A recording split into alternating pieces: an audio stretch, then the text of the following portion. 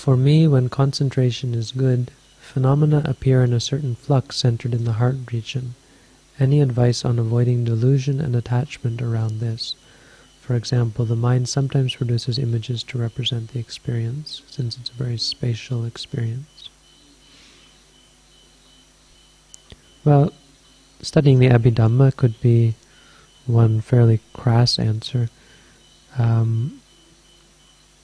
To the point is just to break things down into what really exists. So when you see something, they're seeing. And the point is to get to the point where an image is just an image.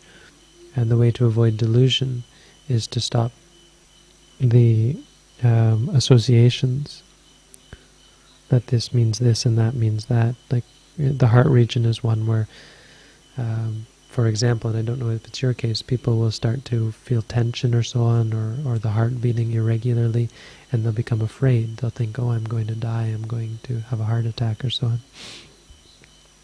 The point is to avoid any sort of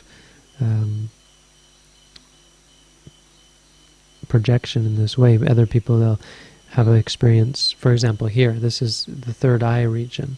They'll say, oh, my third eye is opening up. And I get a lot of this because people actually believe in the third eye. They'll say, I had a third eye opening experience, and so on. And it's total, well, it's valid in one sense. I mean, they're having some experience, but there's the proliferation, the idea of the chakras. We don't teach chakras because that's an extrapolation. The chakras don't exist.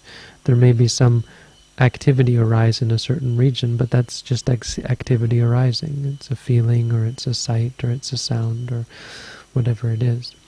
That's why, if you read the Buddha's teaching, it actually seems boring and dull and dry, because it's trying to bring us to the point where we can see what really is there, and that's just seeing, hearing, smelling, tasting, feeling, and thinking. That's the truth of reality. The best way to avoid delusion is to focus on things like this, the 5 aggregates, the 6 senses, and the 4 satipatthana.